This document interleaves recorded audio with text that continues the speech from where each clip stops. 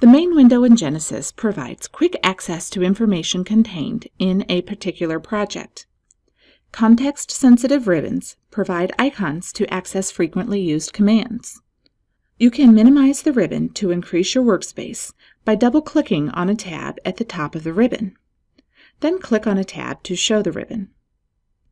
The Project Explorer, visible on the left, provides access to all aspects of your project. The most used area is the Database branch, where you access your class folders and entities.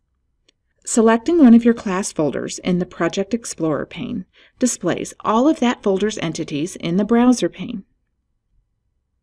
Selecting an entity in the browser displays the property sheet of the entity. With an entity selected, you can view its available diagrams in this window using the View tabs below the property sheet. You can open a view in a new window using the View tab on the ribbon.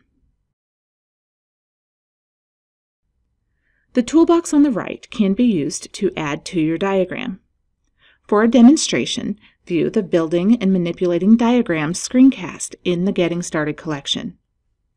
A tan icon preceding the folder name in the project pane indicates that at least one entity of that class has been created in that folder. The numbers in parentheses indicate how many entities are in that folder and how many total entities in that folder and all subfolders.